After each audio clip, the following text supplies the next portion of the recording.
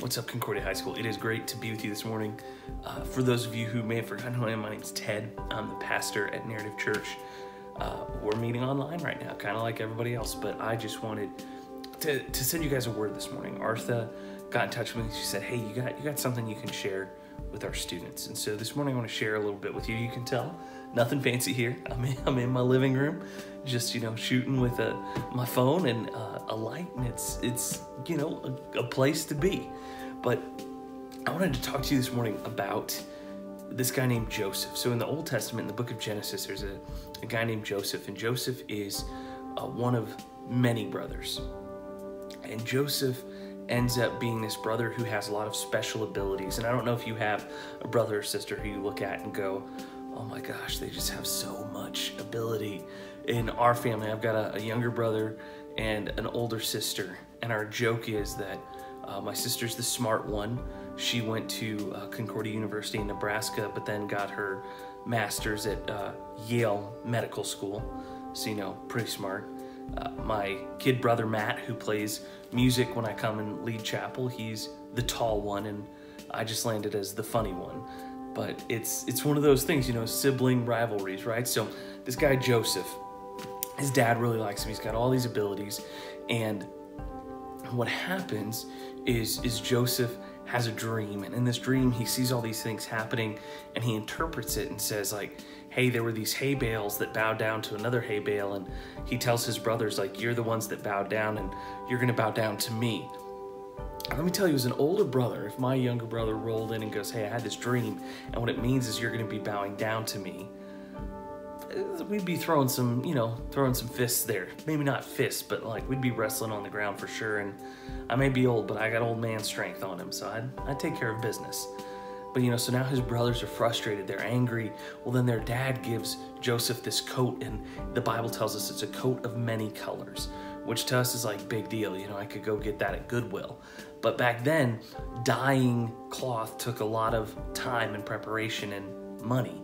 So a coat of many colors would have been a huge deal.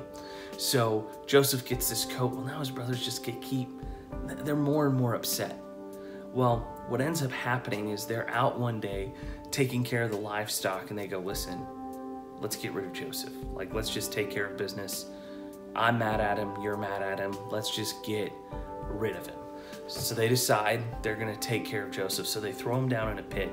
They take his clothes, tear him up, put blood on it, and they're planning to just leave him in the pit to die. But then they see some slave traders coming by, and they go, hey, we can make some money off this.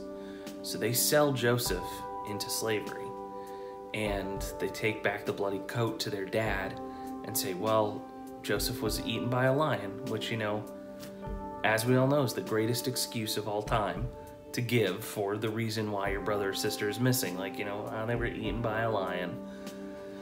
So Joseph's dad grieves and mourns. Well, Joseph goes to Egypt, and he ends up being a servant there, and his life is not very easy, but he moves up the ranks. Well, he ends up being under this guy. The guy's name is Potiphar, and Potiphar is an Egyptian noble, and he's, an advisor to the Pharaoh, the king. And so Joseph's life is getting pretty good because he keeps moving up. He keeps growing in stature. He keeps being the guy that Potiphar relies on. Well, apparently Joseph is a pretty good-looking guy, and Potiphar's wife tries to seduce him, and Joseph's like, I'm having none of that, and runs out so quickly that Potiphar's wife grabs a hold of his cloak, and he just slips out of it and leaves it behind. Well, she is so upset that he spurned her that she lies and says that, Joseph made advances on her, and look, here's his cloak to prove it. So Joseph, having gone from being thrown in a pit to having become an important servant in this household, now gets thrown in prison again. Now, while he's in prison, he meets two of Pharaoh's people, his cupbearer and his baker, and they have these dreams, and he interprets the dreams, and this cupbearer and this baker go before Pharaoh again, and Pharaoh's having a lot of issues, but Pharaoh's having dreams that people can't interpret. Well, to save their own skin, one of them says, well, we know this guy in prison who can interpret your dreams. Well, they bring Joseph back up out of prison, and he comes before Pharaoh and says, oh yeah, no, here's what this means. It means there's 7 good years coming, but there's going to be 7 years of famine. You need to start preparing now. And Pharaoh ends up elevating Joseph to be his right-hand man and take care of all this stuff. Now, all this is kind of precursor to what happens next, which is they store up of 7 years of plenty, and then the 7 years of famine hit. And so as this famine hits, Joseph's brothers who are in another country say, hey, we hear that, Egypt has grain, so we're going to go down there and see if we can get some grain.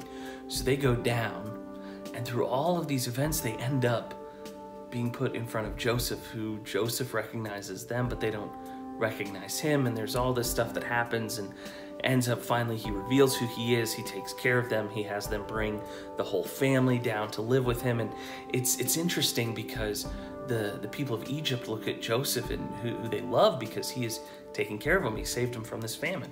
And so as that's happened, when the people of Joseph, so his brothers, his parents, his family come in, they're given this land called Goshen. And Goshen is kind of like the prime place, but all the Egyptians are so excited. And they're actually weeping and rejoicing for Joseph because they love him so much. And they say, Joseph's family who was lost has now been found, and they're just so excited. Well, Joseph's brothers are still a little skittish, right? They sold him into slavery. And so they're struggling with, is Joseph, he's got all this power. Is he gonna, is he gonna return the favor? Is he gonna take care of us now and kill us? Well, while their father's alive, they feel like they have protection. Their father, will take care of them. But there's this point towards the end of the story where Joseph's dad dies, and the brothers once again are afraid. And I want to read you this section of scripture. And this is from Genesis 50, and it starts at verse 15. When Joseph's brothers saw that their father was dead, they said, it may be that Joseph will hate us and pay us back for all the evil we did to him. So they sent a message to Joseph saying, your father gave this command before he died. Say to Joseph, please forgive the transgression of your brothers and their sin, because they did evil to you. And now please forgive the transgression of the servants of God of your father. Joseph wept when they spoke to him. His brothers came and fell down before him and said, behold, we are your servants. But Joseph said to them, do not fear, for am I in the place of God? As for you, you meant evil against me, but God meant it for good, to bring it about that many people should be kept alive as they are today. So do not fear, I will provide for you and your little ones. Thus he comforted them and spoke to them kindly. So Joseph, in the midst of all of this, in the midst of all the evil that's been done to him, in the midst of all the ups and downs, as time takes place and he's able to step back and see what happens when his brothers come to him, and they're afraid, right? They're fearful that Joseph's going to enact justice upon them. He says, what you did was God putting me in place. What was evil, God turned to good. So I tell this whole story because I wanted you to see the ups and downs of what happens to Joseph. I want you to see what's going on. Because right now, what's happening in the world with all this stuff going on with the coronavirus, there's a lot of evil stuff happening. And especially right now for all of you that had the end of the school year in sight, that, there was a lot of things you had planned. Maybe it was, school dances or, sports or plays or band or, whatever it was, you had that vision. And seniors, I'm sorry for this year that it's ending this way, that there's a lot up in the air right now in terms of how does graduation look? How does all that work out? There are all these plans. And right now they might seem a little overbearing. And in fact, there's a lot of evil in it. We know that when the world fell into sin with Adam and Eve, that evil is not God enacting upon us, but instead it's the symptom of a world that has run away from the Creator.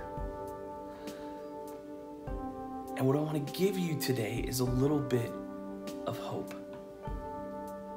It may not be today, it may not be tomorrow, it might not even be a year from now, it might not even be 2 years from now. But my hope and peace for you is that as God works, He will take evil things and work them for good. there's a lot of heartache around what's going on right now. There's a lot of hurt, there's a lot of death, there's a lot of hopelessness in what's happening with all this coronavirus stuff. There's a lot of mourning of what life should be like, of what we expected it to be like. But what I want to give you today is hope. That God takes evil things and turns them to good. Just look at what Jesus does for us on the cross. There is something evil, there's death there.